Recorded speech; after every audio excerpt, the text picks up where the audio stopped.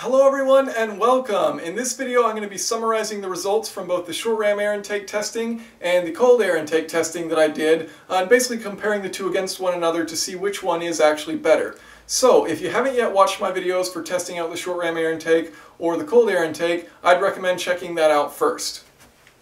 So here we have our summary table. We've got our stock runs and the averages for each of our different tests, our cold air intake and our short ram air intake, and then I have a percent difference from the perspective of the cold air intake. So anything positive means the cold air intake is better, anything negative means the cold air intake is worse.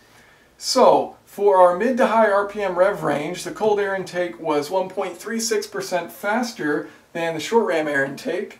For our low RPM testing, for the 20 to 40 mile per hour run in third gear, the cold air intake was significantly slower than the short ram, 4.5% worse. For the low RPM range, just testing from 2,000 RPM to 3,000 RPM, short ram was faster by 2.9%, so the cold air lacking in the low RPM rev range.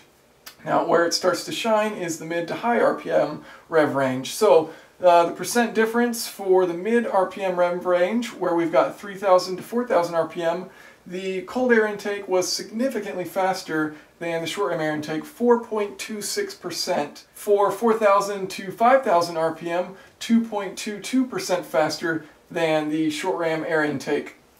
And then finally our high rev range from 5,000 to 6,000, the short ram was quicker by 0.24%, so basically I'm just going to say the highest RPM range, they're actually about equal.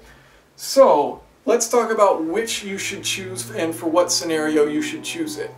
Now, if this car is your daily driver that you're going to be installing it on, it makes the most sense to leave it as the stock air intake system, which performs the best in the low RPM rev range, which is where you're going to be driving the most if it's your daily driver.